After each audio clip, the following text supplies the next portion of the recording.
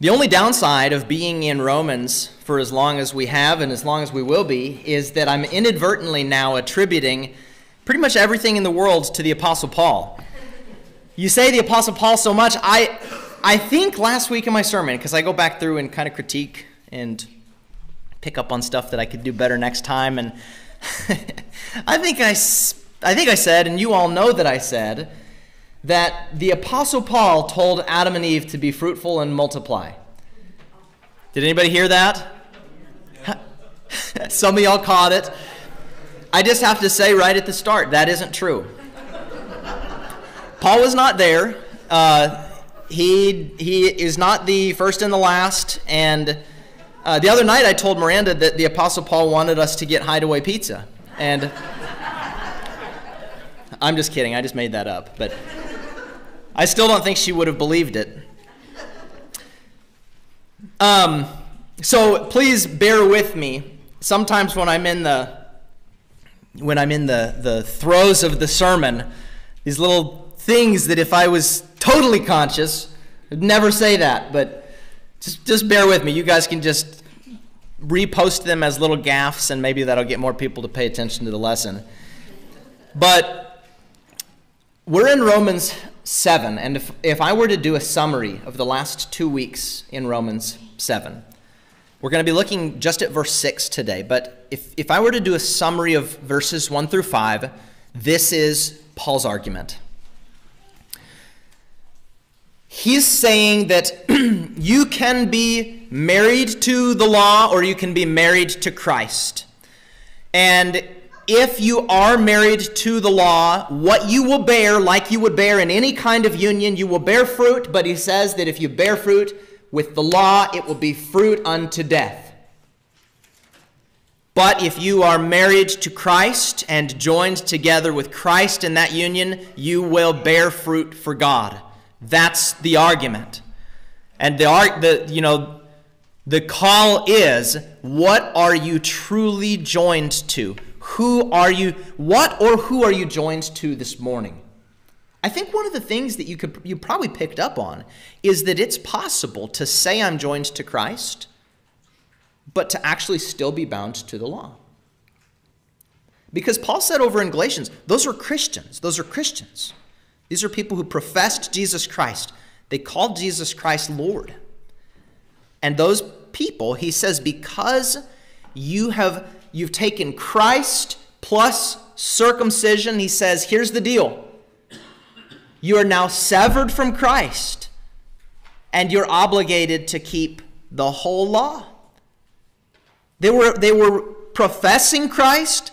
They believed they were followers of Christ, but because their conception of justification and salvation was rooted in law-keeping and self-righteousness, Paul says that they had chosen the path of making it on their own rather than receiving this gift of Christ that would instantly transfer them to salvation. So you can either be married to law or you can be married to Christ, just a matter of which you want to bear fruit for. So it's important that we understand that it's possible to conceive of myself even as being joined with Christ in that way and to really not be. Now, chapter 7 and verse 6, listen to this. He says, but now we've been set free from the law, having died to that which held us captive, in order for us to serve in the new way of the Spirit and not in the old way of the letter. Let me read that last part again. In order that we might serve in the new way of the Spirit and not in the old way of the letter. If you were to gather a bunch of Pharisees and sit them down and say, I'd like you to rank your very least favorite scriptures, this one, I think, would jump to the top of the list. Just notice the terminology. New way. Don't tell me new. I want old way. I want tried and true way. New way. Not only that, not only new way, but new way of spirit. Spirit is, The word in the New Testament for spirit is the same word for wind. Let's try to get your hands around wind. Try to lasso the wind. Try to contain the wind in a box. Pharisees don't like this very much. They don't like it at all. I want the old way. I want the letter.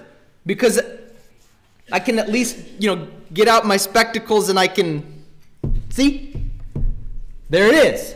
And I can put a finger on it. And now, Paul says, this is the new way of the Spirit, not the old way of the letter. Now, you can do it the old way. I've mentioned this 2 weeks in a row now. You can do it that way. You can go about life that way. You can have the strictest code of conduct for your own life. You can meet all of the rules that you yourself have built. You can even take a perfect standard like the law, which Paul says is holy and righteous and good. And you can say, that's my standard. But if you do it, the fruit you will bear is the fruit unto death. Why? Why? Why can I, desiring salvation, not take hold of a law that's holy and righteous and good and attain to salvation with those two things? You think that's all the necessary ingredients, is a desirous heart and a perfect recipe. But Paul says in verse 5, while we were in the flesh, the passions of sin through the law were working in our members to bear fruit for death. Here's the deal. Paul says in just a few verses, we're not there, it's going to be in chapter 7. Paul says the law is spiritual, but I am of the flesh. What do we know of spirit and flesh? These two things are magnets with their poles turned the wrong direction. So you get spirit that comes down, and I'm flesh. What it does, I try to bring it in, just like that. Now God's here, spirit, and I might be pulling it in, but it's pushing me further. Paul says we know that these two things in Galatians 5 are opposed to one another to keep you from doing what you are to be doing. The spirit and the flesh. They're opposed to one another. Therefore, walk by the Spirit, and you will not gratify the desires of the flesh. Because the desires of the Spirit are against the desires of the flesh. Those two are against one another. Now, before we really get into what Paul means by this new way of the Spirit, I want to address a potential concern and give a defining point on, because it's the concern I think is going to come from anybody who's been paying attention. Because, some of these messages, you can't answer every single possible question that might arise on the basis of something that was said the former week, or we'd be doing 4-hour sermons. And I'm already doing longer than average. Did you just say, mm-hmm? I'm already doing longer than average. Mm-hmm. I heard that right from the back.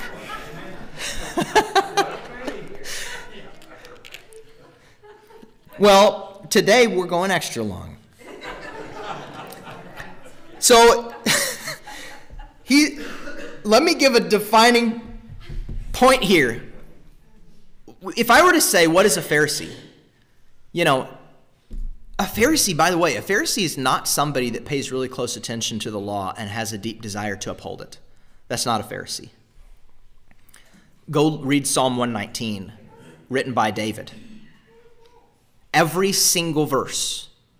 It's the longest chapter in the whole Bible. Every single verse mentions the law. Literally. Go read it. Speaks of it in terms of law or statutes or command, but it's a synonym. It's Psalm 119. Now don't go read it right now because I got a lot more for you to hear. But go read it later. And that was written by David, a man after God's own heart, and he's saying that the meditation of his heart was on the law of God day and night. A Pharisee isn't somebody that says, I want to know this word and I want to live by it. That's not a Pharisee. A Pharisee is somebody who reads this book and they even memorize this book and they totally miss the point. That's a Pharisee. Pharisee can look at every single thing in the riches and the depths of the Word of God, and they come away with nothing more than living on the margins. They miss the substance for a few particulars that are external. That's a Pharisee. Pharisee understands civil law. They understand what the law says concerning slaves and neighbors and aliens coming into your land and how to deal with those kinds of cases. But they totally miss the point of all of them, which Jesus brought us back to, which is love your neighbor. That's what the point of all of it was. Why did God care so much about the way people were treated and the way that husbands dealt with wives and that masters dealt with slaves and that people of Israel dealt with the immigrant? Why did he care so much about it and give so many rules about it? It wasn't just to give rules. It was to say, love your neighbor. The Pharisee missed all of that. Pharisee is somebody who sees only the margins. The reason I bring that out is because you might get the idea, a conscientious Christian who says, I want to know the book. I want to live by it. Paul says over in 1 Timothy that all Scripture is breathed out of the mouth of God, and on that basis is profitable for teaching and for correction and for reproof and for training in righteousness, so that the man of God may be equipped for every single good work. 2 Timothy, thank you, brother. I said 1 Timothy. So, it isn't a Pharisaical thing to want to know the book. And I think a conscientious Christian would see new way of the Spirit, not the old way of the letter. And they might get the idea that we're suggesting that there's no longer a standard because we're no longer under the law. It couldn't be further from the truth. This very Scripture summarizes and brings us into focus on what the standard now is. It's the standard of the Spirit. Who's that? Well, Jesus. We've been in this now this is 3 weeks. What has Paul contrasted with the law? You're either married to the law or you're married to Christ. He says, like brothers and sisters, just like you understand marital law and the severing of the former union when a death transpired and you were free from that former spouse to marry another because a death transpired and marital law no longer had a bind on you, Paul said in verse 4, likewise, my brothers, you also have died to the law through the body of Christ, so that you may belong to another, so that you may be joined to another. And then he qualifies that as him who was raised from the dead. We were severed from law in order to belong to Jesus. His big case is that it's either law or it's Christ. Those are the only two options. Now in verse 7, when Paul talks about the new way of the Spirit versus the old way of the written code or the written letter or the law, whatever your version says, who's the Spirit when he's making it in contrast? Christ. This is the Spirit of Christ, the Spirit of Jesus himself.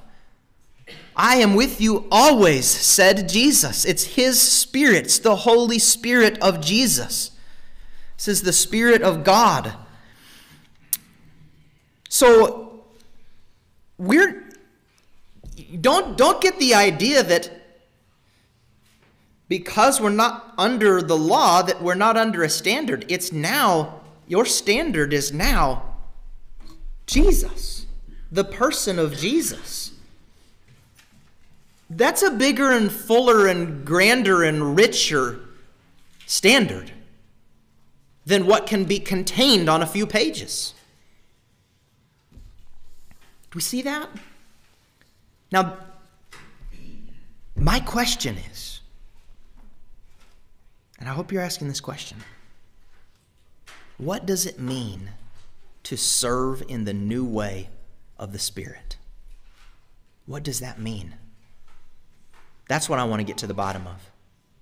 I have 4 statements this morning of what that means to serve in the new way of the Spirit.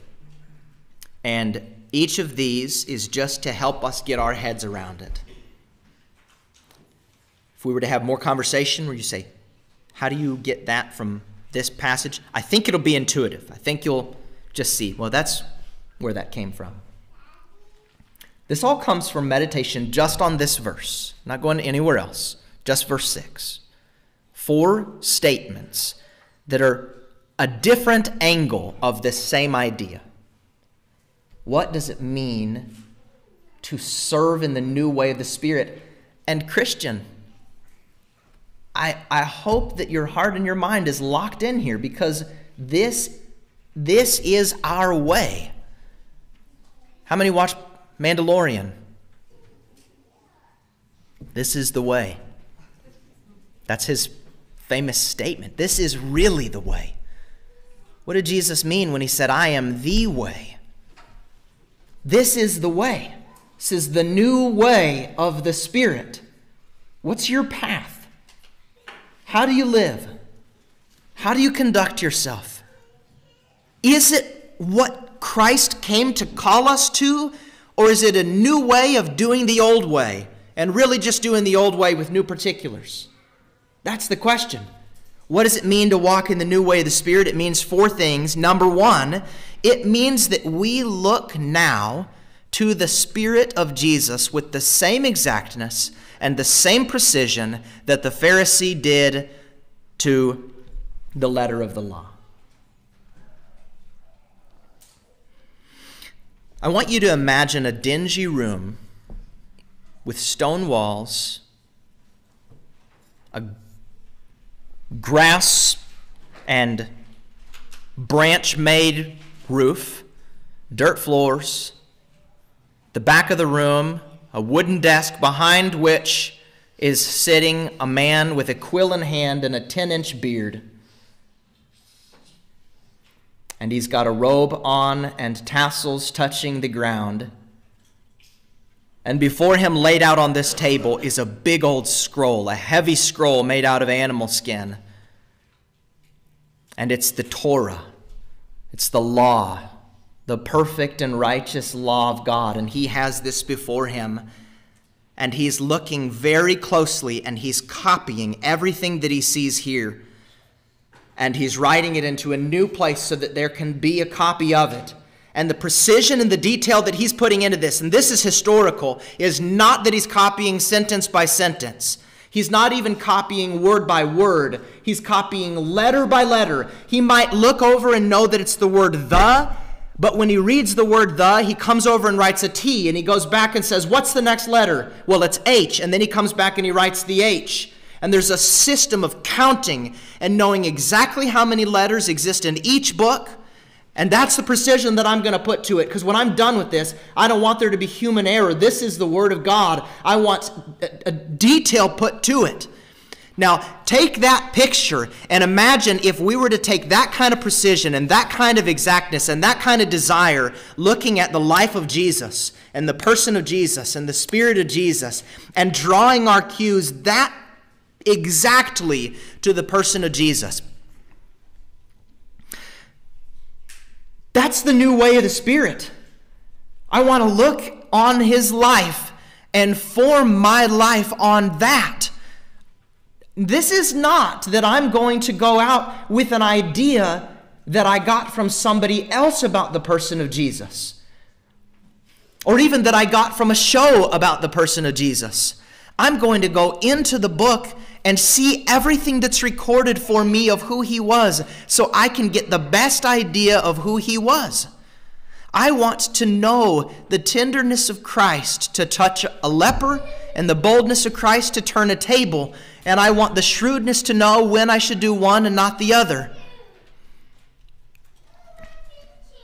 Concerning his life and accomplishments in Jewish custom and law, Paul said, everything I had gained, all that he'd memorized under Gamaliel, all that I had gained, I counted as loss for the sake of Christ. Indeed, I count everything as loss because of the surpassing worth of knowing Christ Jesus my Lord. This is about knowing Jesus the same way that the Pharisee knew the law, the same way that the Jew could pin it down to the letter. To serve in the new way of the Spirit means that we're looking every day, every moment. What does Christ will? What does he desire? What would he do? And I don't need a bracelet to remind me. Number 2, to serve in the new way of the Spirit means that our journey to heaven and eternal salvation is a journey where there is a proximity and a union and an intimacy with the Spirit of Jesus Christ rather than an exercise of willpower and heartless checklists. See the difference between those two things? My journey to that shore daily, every moment of my life, is that of an intimate walk with the person of Jesus Christ rather than a rigid, heartless exercise of willpower and my ability to keep checklists. Where am I getting this idea that it's this intimate walk? What has Paul likened it to in the first few verses of chapter 7? The most intimate union that we share in this life. Namely that of what? Marriage. It's that close. Not the picture of marriage you get on a sitcom, where the husband's a doofus, the wife nails him for it, and everybody laughs. But the picture of marriage that God designed, where he said they were two, but they will be one. What God has joined together, let nobody separate. It's that kind of intimacy. That is what the Christian walk is. We do a great disservice when people come to Jesus Christ and it's our first thing to go tell them, you do this, you do this, you do this, you do this. Rather than them coming to know this person and pay attention to that person, which was the first thing of what it means, and then to be joined together with him to say, I want to be with him. That's somebody I want to spend my days with. Our journey to salvation is that of an intimate walk with Jesus Christ. Let me ask you, do you have a friend in whom you confide? Is there a person on this earth that you can just talk to and you just trust them and you can just share with them anything? Do you confide in your spouse? Imagine a person who has the totality of your trust. You're totally comfortable with them.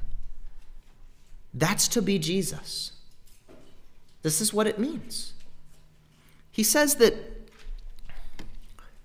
he doesn't say this. This is what I said. See, everything in the world's attributed to Paul. How close are you with him, with Jesus? This is a real question. Would you say right now, I'm close with him? Man, he's my Lord. Do you bare your heart before him? Do you have private moments in tears with him? Do you speak to him and crave it? Do you even have moments of laughter talking with him? Do you tell him your desires and your plans and ask him for his wisdom and guidance within it? Is that how it is? I have to remind you of something that I brought out last week that came from verse 4. Paul he says specifically about Jesus, he says he has been raised from the dead. Do you look to Christ as a real, living person who's actually there in the room with you at all times? The intimacy is so intimate that this Spirit literally comes and dwells in our bodies, or he will, if we will let him. Do I have such a relationship with him that I desire that this vessel would be a place that he would want to come and dwell and live? And I think about that, and I care about that. And I say, Jesus, I want you in my house. I'm the new temple. Think of the precision that went into the tabernacle and the temple and the way that it was all to be orchestrated. The detail, the way it was to look, the cleanliness, everything that went into it. It's that kind of intimacy with Christ living in me. My journey to salvation is that of an intimate walk with Christ, rather than a rigid exercise of willpower and my ability to keep checklists. Now, we know the verse. We know it very well. But I don't know how often we actually think of what this really means. Jesus in the Gospel of Matthew said, getting close to the end of his Sermon on the Mount, he said, many are going to say to me, that day is coming. This is one thing I always like to remind myself of all the time. Jesus is coming. He's coming. Is it going to be today or tomorrow or in 30 years? I don't know. He promised he's coming. All of the evidence of his life is there. And he said, when I do, many people, many, not a small, not a marginal group, not a little tiny isolated group, not one little sect over here that was like, they clearly missed it. No, many, that's big, that's bunch, that's a lot of people are going to be surprised on that day because they're going to say, Lord. That's calling him Lord. That means they were a Christian. Didn't we do many mighty works in your name? Didn't we cast out demons in your name? Didn't we do this? That's really our problem, is that we think that the totality is what I did. But the response of Christ is, I never knew you. What does he mean by that? You might have gone out with an idea of things to do, but you never took the time to get to know the Savior and to be close with him. Man, I want it to be that every one of us is there on that day. Don't we all want to be there on that day? Imagine getting to the end of this life and hearing him say, I didn't know you. What would that be like? Can you imagine it? The worst hour. It's the worst thing anybody could ever hear. This is why we're doing sermons like this, to bring us back into it. Because there are going to be many, I hope it's none, who are in here to whom he'll say, I didn't know you. You did many things, and you did them in my name, but I didn't know you. Our journey to salvation is that of an intimate walk that's intimate like that of a marriage, intimate with Jesus. My challenge and the call in this is get to know him, go into his presence, talk to him, make him your Lord, seek him with all your heart. Say, I want to know you. Tell him if it's a strain to talk to him in conversation. Talk to him about the reasons for it. Say, Jesus, it's just because I don't see your face, and it's hard for me to just talk in an empty room. I want to better get past that. What must I do? Be real with him. He loves that. That's what the Psalms are all about. That's what they teach us. He wants a real relationship. He already sees what the struggle is. He just wants to share in it. That's what it is. I want him to say, I knew you. Well done.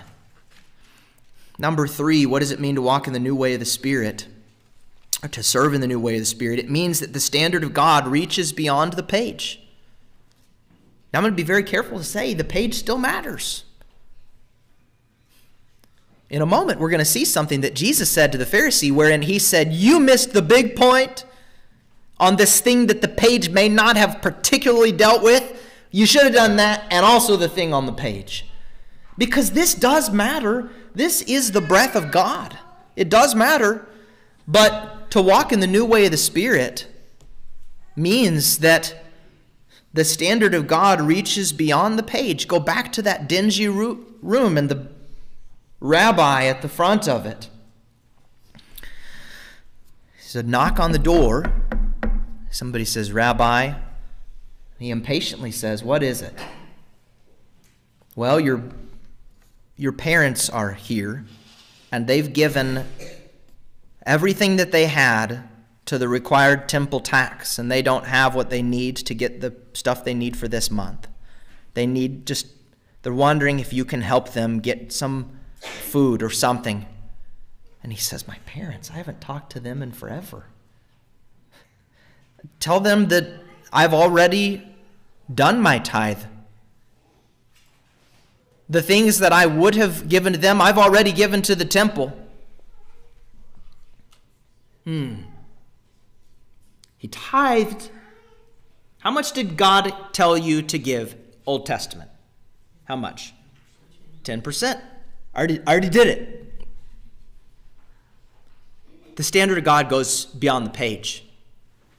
Because Jesus told those Pharisees, the very ones that would do things just like this, woe to you, because you do tithe mint and dill and cumin. Imagine going to your spices and weighing them out by gram and being that precise in what you'd give. You tithe mint and dill and cumin, but you have neglected the things that actually weigh a lot, namely justice and mercy and faithfulness. In Micah, the prophet said the same thing to Israel when they became just this way. In Micah 6 and verse 8, he has told you, O man, what is good. And what does the Lord require of you but to do justice and to love kindness and to walk humbly with your God? The Spirit of God cannot be contained in a few rules. Let me give you another example of what this looks like. The standard goes beyond the page. Is there a verse that tells you you must read your Bible every day? No, and most of us know it because we went to check that there was no verse that said it before we went on to not read it. There's no verse that says it. Well, should we be reading it? How much should I read it? How often should I read it? What should I read? Where should I start? Part of the reason why I don't think there's any command is because back then they didn't even have this. But they were... Some years ago, I was preaching in East Africa, and I met these couple of young men. I was preaching in a village. We finished that day of messages, got back in the truck, and drove several hours back to where we were staying for the night, and the next day we were preaching in a different location. This was a long ways away. And I got out that next day, and I went into the meeting house where they had dirt floors and benches that were made by hand.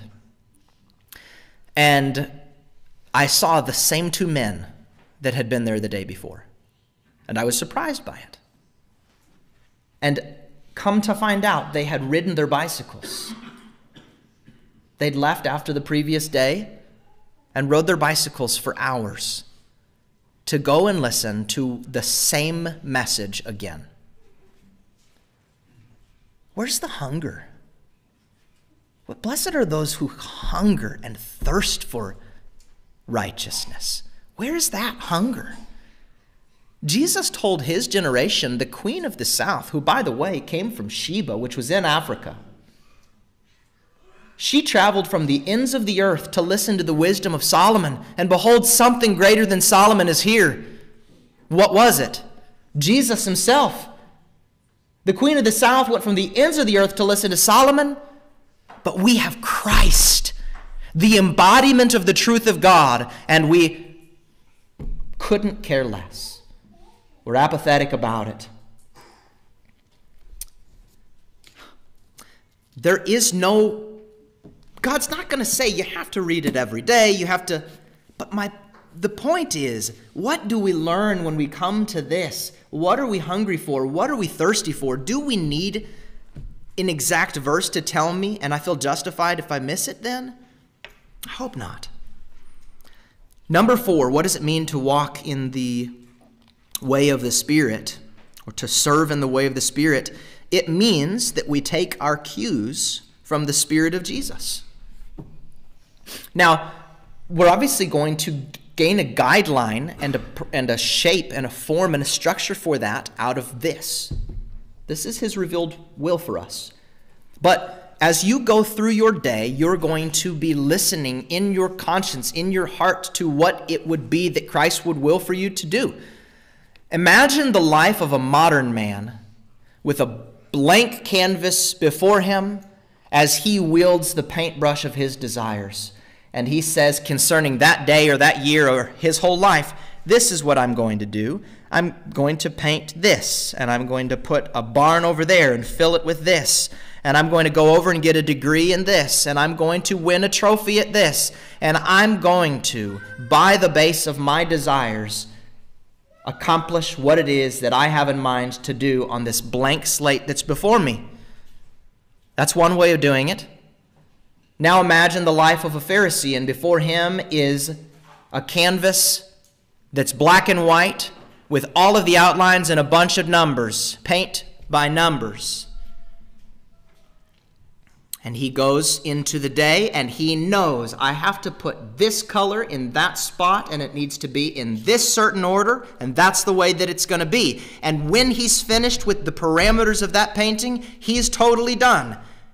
I put my mint and my dill and my cumin in green, green, and brown, and I put them in that box, and I did it, and I'm done.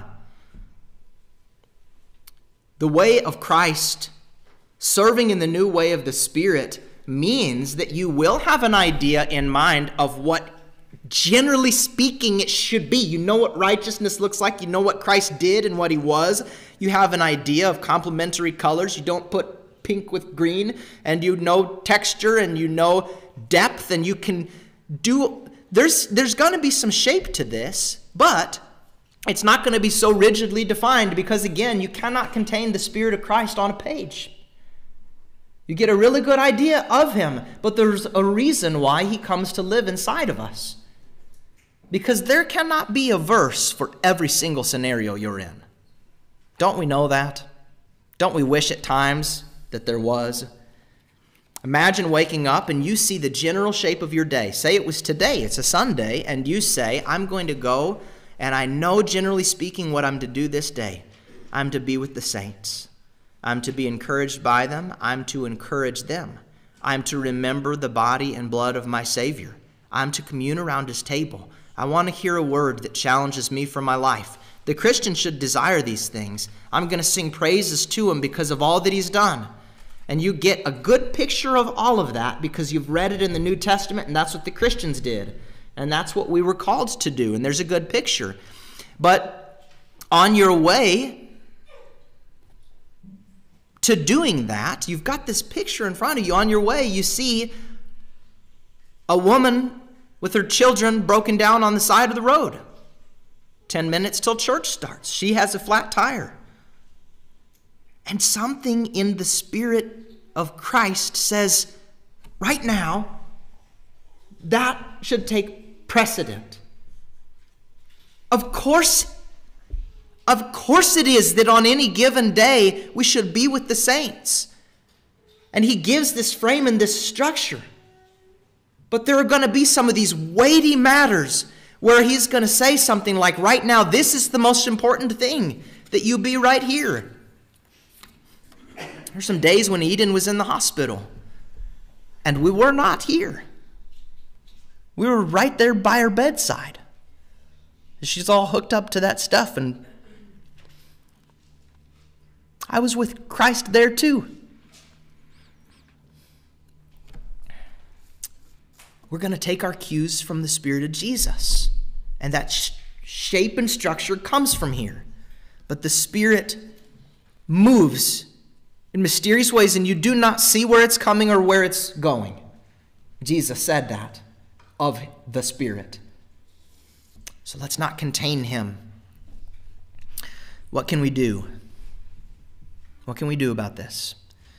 Well, number one, we can receive and accept that I can't live by the law. That's not going to do anything.